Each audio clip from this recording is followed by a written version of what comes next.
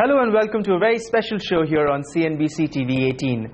I'm joined by somebody who wears many hats. He's not only the CEO of one of the world's most innovative companies, but he's also on the board of UN Foundation. Last year he became one of the few CEOs in the world to take the ALS Ice Bucket Challenge. I'm joined now by the CEO of Ericsson, Mr. Hans Vestberg. Mr. Vestberg, thank you so very much. Thank you. Your Ice Bucket Challenge went viral. A lot of people in India watched it. Yeah, it was very cold, but I think it was a good cause, so it was okay. Many would say that the technology industry has undergone this tremendous transformation over the years, and Ericsson, you've been in the middle of it. So let's just take like 10 years ago. 10 years ago, overwhelming majority of your revenues were coming from hardware. Now overwhelming, almost 2/3 are coming from software. So just talk us about this transformation, and do we see the software continuing to play and driving the majority of Ericsson's revenues going forward? No, it has been a dramatic transformation of the company. Of course, it's very much driven on what's happening in the market, because the whole digitalization of the world also made us to start selecting what we should do. And over a 10-year period, of course, we have changed dramatically. We have gone from, as you said, the basic 75% of our revenues being hardware, now 66% is software and services, which is a tremendous change. And then you need to understand that that's different type of skill set, different type of people. And of course, that also means that we have recruited a lot of people around the world. And India has been a very important part for that transformation, because we have our largest global service center here in India. That sort of, we have grown up to 21,000 people in India right now from 5,000. But in general, the transformation has been driven in order for us to be relevant in sort of the second phase of the technology revolution that we're into right now. And we really wanted to be the winner in the second phase. In the first phase, we feel we were the winner when the voice paradigm was there. Now the data paradigm, we're going to be the winner there as well. Right. Talking about India, Mr. Vestberg, India's importance has increased for Ericsson over the years. It's already the third largest market for you in terms of revenues. Tell us, already we've seen you shifting a large part of your HR, that's global HR now is done from India. Also R&D, you've ramped up R&D operations. So talking now about, are there plans of making India some sort of an export hub as well? Is that the next step? Throw us some light on these plans. Yeah, no, when we sat there 2010 and we decided that we're going to be the best and number one in the world on services, we of course looked into how can we have global centers delivering services worldwide. So we decided to ramp up in India from basically 5,000 to 21,000. The majority of them working with 15,000 increase in your employment. In 5 years. In 5 years. And of course, the majority of them working for the global Ericsson. There are some working, of course, for local market, but they are delivering services any place in the world. They basically are an export as well. That was sort of one of the decisions. At the same time, when we saw the capabilities that were created here in India, we started to put the R&D here, other global group functions that we're doing here as well. And then already in 94 we started production for the Indian market. The next step right now that we have announced is that we now are opening a new factory in Pune in beginning of next year, which also is going to do transmission equipment, but not only for the Indian market. Now we're going to export from India as well. So for us, India has been very important for the transformation, and we have been investing a lot in India. So tell us a little bit about this plant. How much are you investing, and when do we see this plant becoming operational? We believe that somewhere in the second quarter next year it's going to be operational. If you only take the plant as such, it's probably 15 or 20 million US dollars, but it's everything else that is included. And of course, if we're going to have export to 180 countries, we are in 180 countries in the world, it's going to be far more investments over time. So that plant is going to export to 180 countries? That's the plan. We're going to have our transmission equipment coming from one factory, and that's the Pune factory. So I think that's part of how we're transforming the company as well. I mean, we have less hardware. We can have one factory basically in the whole world. Now we've selected to do that for transmission here in India. I started this by asking that India is one of your top markets, the third largest, but its contribution is still about 5% of your overall revenues. Going forward, the kind of investments that you're making, the way in which you're sort of hiking your overall employee strength, will India's share in your overall revenues go up?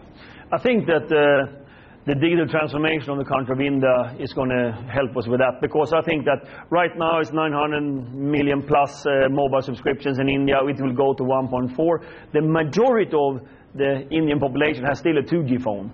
But with the deployment right now of 3G and 4G, we're going to look here in a couple of years of a vast majority of the Indians actually having 3G and 4G. That is going to transform India in many cases. And of course, that's a great opportunity for Ericsson as well, both on infrastructure, services, and we're into building system and IT system as well. So I think that given that it's the second largest country when it comes to population in the world, and the 21st century infrastructure, which we're now coming in with a sort of the mobility, broadband and cloud, will be so transformative. So of course I have very high hopes for India that we're going to continue to invest and grow here. And the share may also go up.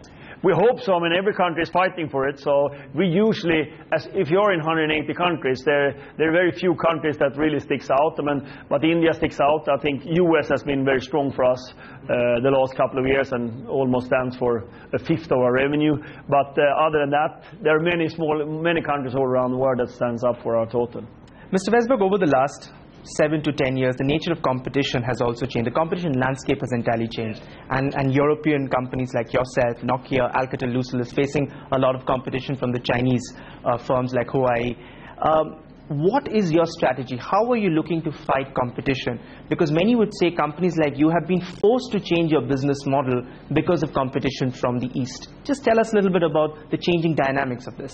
Now the changing dynamic is that, I mean, if you look at the traditional area that we're into, mobile infrastructure, I mean, I usually say that 10 years ago, 15 companies in the world could supply a 2G network.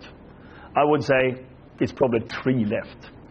And one has the same brand name and the same company. Massive consolidation. Massive consolidation. And that's a typical of a technology revolution, because you need to change in order to be relevant. Ericsson is the only company that has been on both sides. One Chinese vendor came in the middle, done a great job, of course. And then, of course, it's a combination of 6 companies coming together in one. So, of course, it happened a lot. But at the same time, 45% of my revenues in services, I meet totally different competition there. That would be large, big IT companies from India or from US. In building systems, I would meet American companies. I would meet in the TV and media, where I'm number 1 in the world as well. I would meet companies that we usually don't talk about. So when I talk to my 115,000 employees, they would say that, yes, in that area we are competing with them.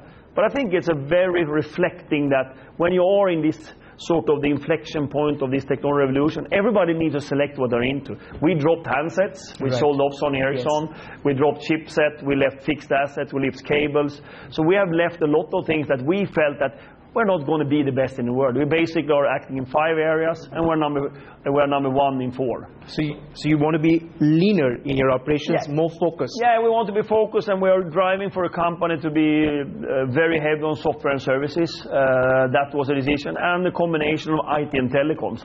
That was our genes and how we can be strong and how we want to transform. And that's why we have this fairly big transformation on the company. There's also a lot of price competition now, especially in the emerging markets. You've had a long association with many of the telcos. Bharti Airtel is clearly one of them. But many would say that many of the newer contracts are now going more so to companies like Huawei and all. So has Chinese competition forced you to price down in markets like India? I think that in general, I mean, if you think about 15 companies down to 3, of course there's been competition.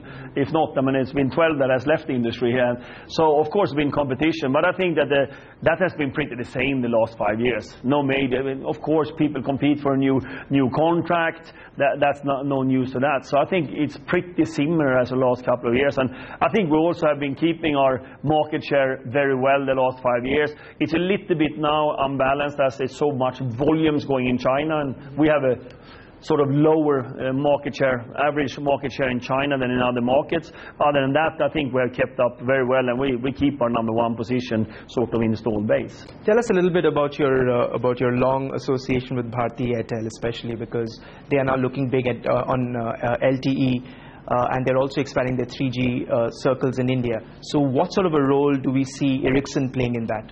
I think first of all, we have a relationship with many carriers all around the world, but you're right for say it. Of course, we have a long relationship with the Bharti Airtel, and of course, we have been working both on infrastructure, but we've also been running the networks basically since the inception, where they outsourced a large part to us. So of course, it's a special relationship, but we have many special relationships. I mean, Ericsson has been around in many countries more than 100 years. We came to India in 1903. Right. So of course, we have a relationship that goes beyond. And time, you know, and one of our core values is perseverance. I mean, we stay with our customer in good days, in bad days, and that's sort of what has created this company. One issue that Indian customers have been facing has been the issue of call drops. There have been a growing incidence of that. Beyond spectrum, what technology can Ericsson, how can Ericsson help to fight this issue? I think in general terms, I can talk about dropped calls, etc.